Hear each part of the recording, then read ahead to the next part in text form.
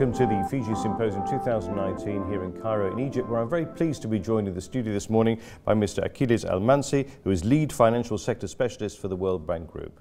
Mr. Almansi, welcome to the studio. Good morning. Thank you for having me. Good morning. Now, we've just called you just before you're going into a session here at the Symposium on cybersecurity simulation. Perhaps you could tell us a little bit about that and of course, about the work that you've been doing over the last few years. Over the last 10 years, with the global financial crisis, we at the World Bank started doing crisis simulation exercises for financial sector authorities, governors of central banks, heads of bank supervision, ministers of finance, and other authorities, depending on the institutional structure of the country. And at the start, 10 years ago, we were using the stories that explained, popularly at least, the financial crisis, insolvency and loan portfolios, etc. But because of my own biases, I guess, I started using cyber incidents as excuse to generate problems in the financial sector that would require the traditional decisions of the financial sector authorities, meaning providing liquidity assistance, supervisory measures, even dealing with insolvency, the resolution of a failed bank. But in the process of doing that, we discovered that many people our age still think that cybersecurity is a technical issue.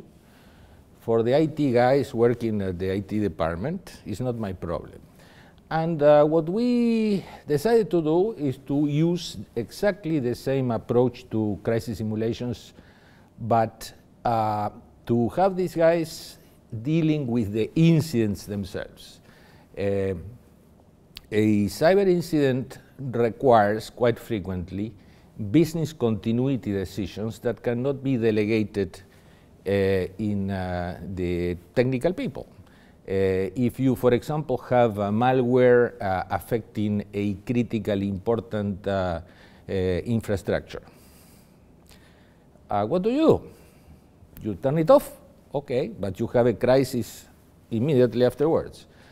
You don't turn it off, you are taking the risk that the thing may end up producing a catastrophe. That kind of decision cannot obviously be delegated. So we've been doing this. We've done this so far with countries which are pretty sophisticated on the technical side. The institutional side is the challenge. And precisely because of that, some of these countries have requested assistance on, well, how to regulate the financial system, how to allocate responsibilities, who is in charge of what. And so first of all, we put together a digest of the literature that's emerged on regulations, laws in some cases, for example, in the case of the European Union, and then guidance issued by multilateral organisms like CPMI, the Basel Committee, etc.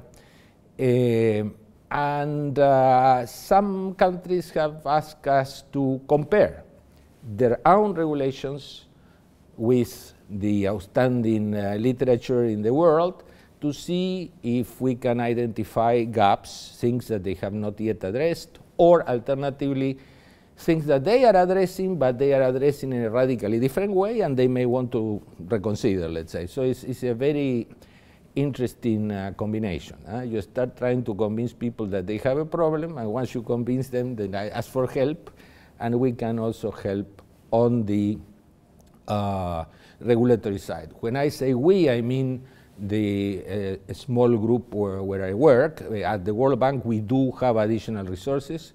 For example, our information security people have developed a assessment tool which is very useful, for example, for a central bank or a financial infrastructure to assess its own preparedness. Then dealing with cyber incidents quite frequently becomes a national security issue. If you have an incident threatening the collapse of a major bank or the entire financial system, given the contagion that is possible with cyber, at some point, the financial sector authorities, which in many countries believe that they are the owners of the thing, will get a knock at the door. They open the door, there's a guy with a green uniform behind saying, "Get out, this is my problem," because national security is at stake. There is another group of people at the World Bank working with ITU, by the way, assisting countries in the development of national cybersecurity strategies, basically allocating responsibilities on the regulation, supervision, and incident response, which are the different stages of the problem. So we do have quite a few resources to assist countries in need of help with this. Great. You mentioned regulation. I wanted to ask you, what innovations do you think are required in regulatory collaboration to create an enabling environment for digital financial services? Well, I have a biased answer to the question. I guess if you ask somebody else, he's going to come up with something different.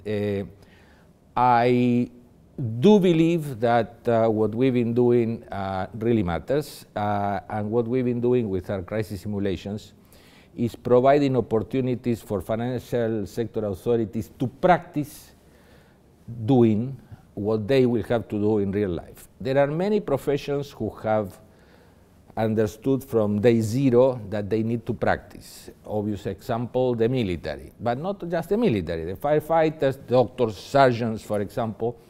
Lots of professions fully understand that they cannot start learning surgery the day they open your belly, let's say. They need to practice. For some reason, politicians and people close to politicians, like in general financial sector authorities, don't necessarily share that view. And we are trying to convince them that it is necessary to practice decision making, and that's exactly what we are going to be doing in a few minutes here. But obviously, from the World Bank, we cannot come back to a country, each one of the many countries we work with every 6 months to do an exercise. So there is a capacity building side of what we do. We normally prepare and run these exercises with help of a local team, so that the local team learns our tricks, and then they can keep doing this on a regular basis, provided that the authorities, we convince the authorities that they need to do so, no? And that's quite a challenge. But that is the whole point, practicing decision making in difficult situations. It's not an exam that you can pass or fail. It is just an opportunity to see if you can understand what's going on and take a decision. Reality is a very complicated thing, of course, and any game is an abstraction of reality. And our games focus on one particular dimension of reality, which is the fact that the pieces of information, the pieces of the puzzle, let's say, are distributed among many different parties. So in order for the decision makers to figure out what's going on, there is an information sharing process that has to take place. And there are many reasons why information sharing doesn't work perfectly all over the world, let's say, including problems of incentives. There are certain things I prefer not to know. There are certain things I don't want you to know. And then, maybe I'm not competent enough to explain you in a clear, precise way at the right time what's going on. And that is going to bias your understanding of what's going on, and that may lead to take completely crazy decisions. Now, you better learn those things with our crazy exercises instead of learning it the hard way in reality.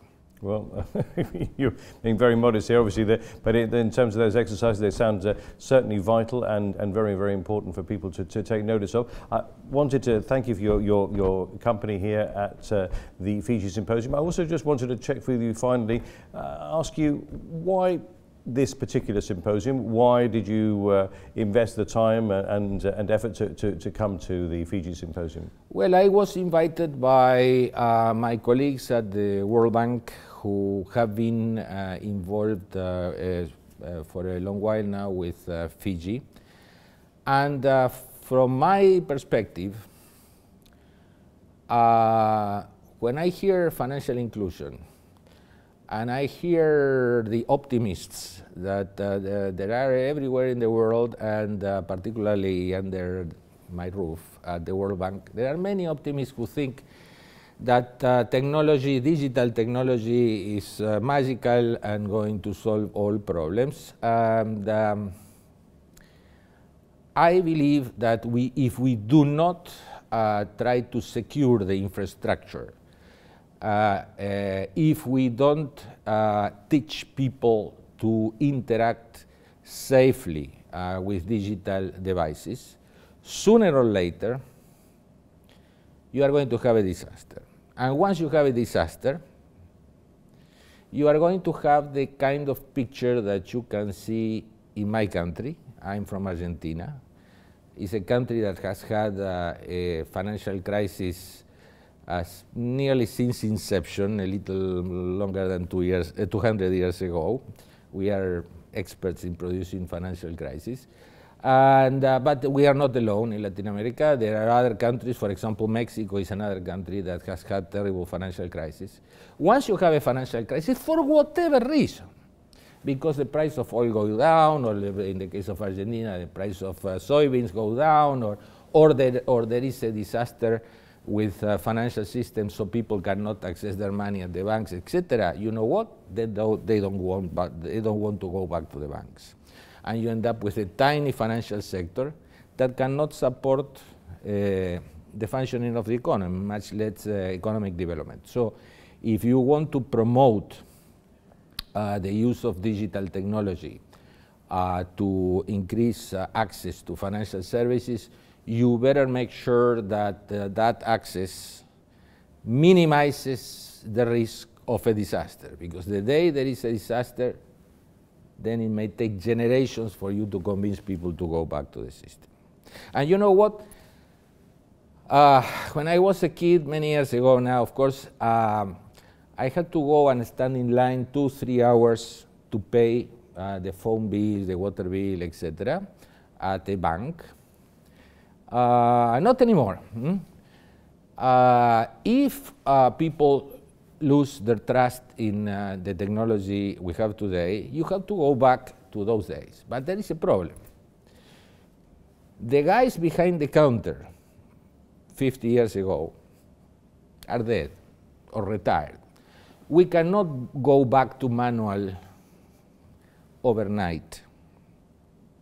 So the magnitude of a disaster derived from a collapse in systems of any kind is terrible. So you do have to do whatever you can to help people understand their roles, and that includes the person who is handling his account with a smartphone, and that is also the governor of the central bank, the head of bank supervision, the Minister of Finance, many other important people who will have to take critical decisions, and if the decisions are wrong, then they will, not only they, everybody will face the consequences. Thank you very much indeed. A pleasure. Thank you very much.